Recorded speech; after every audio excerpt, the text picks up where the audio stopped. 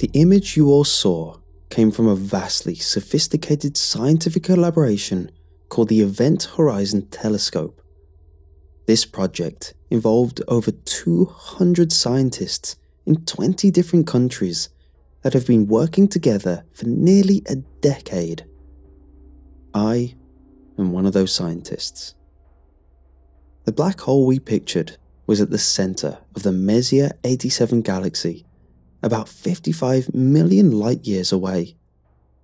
It's an understatement to say we were excited.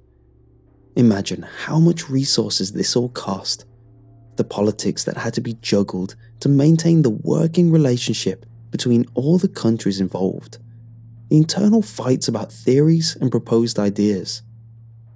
It wasn't easy, but we succeeded. So, it was heartbreaking when we decided not to show the public what we found. What is circulating in news articles and social media is fake. To understand everything, first, one has to understand what a black hole is. It isn't just some hole-punched void like they are in cartoons, somehow a flat disk existing in our 3D space. The dark spot shown in the picture is also surrounded in a flare of light.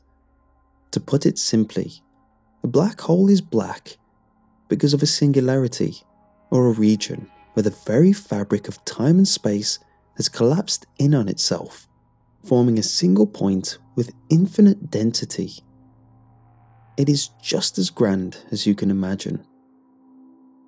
If you know anything about gravity and its relation to density, then you can imagine how powerful the gravity is at that single point. Light coming from behind and in front is swallowed up when it gets too close. It's swallowed and effectively removed from the universe. But then, why is the ring brighter than the perceivable light around it? This part is harder to simplify, but I will try. The innermost edge, where the light starts, isn't actually the event horizon. It's known as the photon orbit. Its diameter is about 2.5 times larger than where the event horizon starts, meaning the black hole is even smaller than what you probably thought it was at first glance. We can see the moon because light bounces off of it. However, light sadly doesn't make it when heading to a black hole. The light ring is an interesting story. Simply put, the sheer gravity of the black hole warps light close by.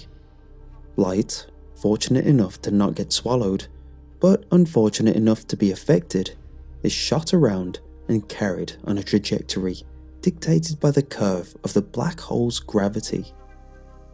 To picture it, imagine how water curves when you turn on a tap and it hits the back of a spoon. That's what we're seeing, the white splash of the water, which silhouettes the spoon, showing us it exists, but never being able to see the spoon. Everything had to go right for this image to exist. There had to be some radiation emanating around the black hole, and it had to have a direct path to Earth, without any celestial object knocking it off course. 8 observatories all over the world had to sync up their clocks perfectly to an absurdly specific degree. Everything had to be perfect. And it was. At least, that's how far public knowledge goes. Because if you see the real image, the quality was much higher. We weren't apprehensive at first. Our desire to relish in our achievement trumped our thoughts of concern. We sent it around the various other labs involved in the collaboration, telling them not to share it, but letting them bask in the glow of victory. We had told a number of press that we might have something to show, and we were in the process of putting together a press release when we were interrupted with a reply from a concerned scientist. He simply told us to look closer. The message's lack of detail put us on edge.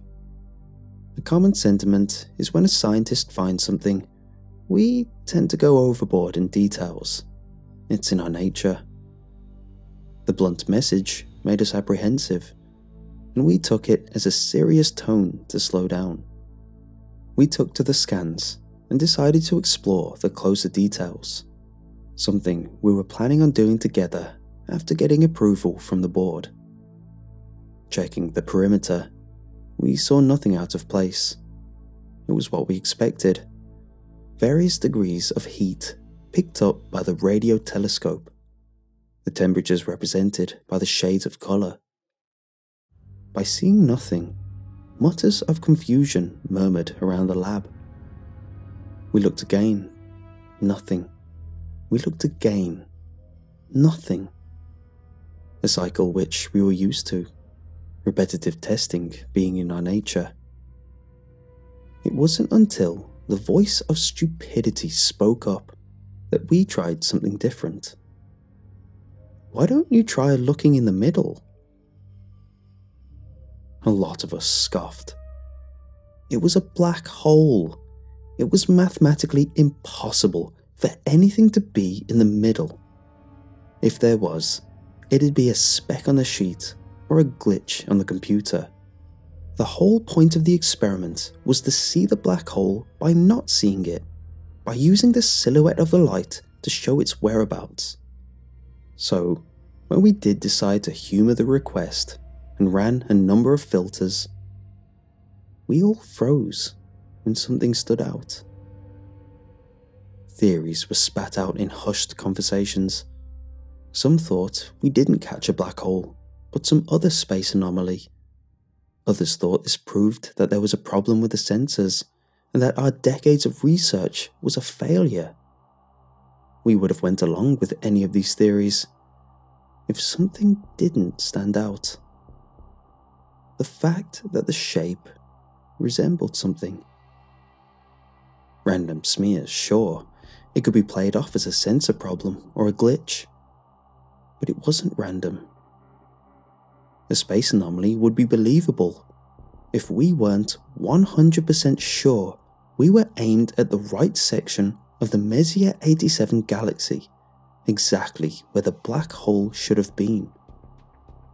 This had to have been a picture of the black hole. So, the question that lingered in the silence was, why was there something in the middle? There were a few specks of white and gleams of jagged angles that outlined something so alien, but with a feeling of familiarity. There was no doubting that what we were seeing was the front of a face. None of us could come to a consensus of what it truly looked like though. Some said it vaguely resembled an animalistic creature, eyes and a jagged mouth. Some thought it looked vaguely human. You would think the uncertainty would have eased us into thinking we were simply imagining it. But no matter who we asked, everyone claimed to see a face.